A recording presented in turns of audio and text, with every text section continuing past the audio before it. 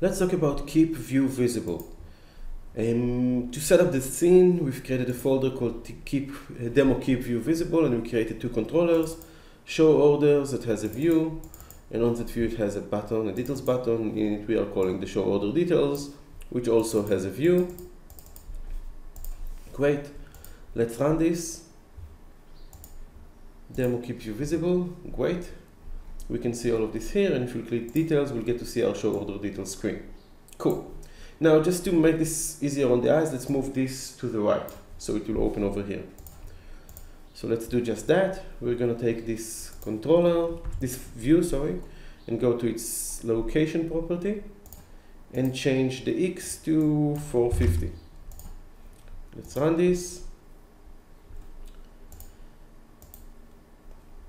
And details, and it opens over here.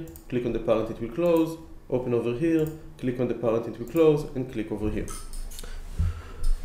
So that's our setup. Now, when we use this, we may want this form to stay open.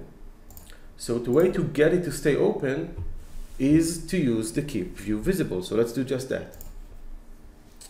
We're going to go to the show order details, and in the onload method, we're going to set the property KeepViewVisible after exit.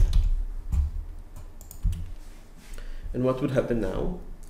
When we run our controller, not demo subform, demo KeepViewVisible, and click the button, the child controller will display over here. But when we exit it, it will stay visible over here. Okay, and that's why we call it KeepViewVisible. So KeepViewVisible actually means that the view will stay visible even though we exit it. Okay, so it stays just like that, hanging in mid-air, and later we'll show a lot of subtleties about it and things that you can do with it. But the basic understanding of KeepViewVisible actually means just don't close the form. And it will close once its parent controller will close. So if we're going to say close to show orders, it will also close all the show order details.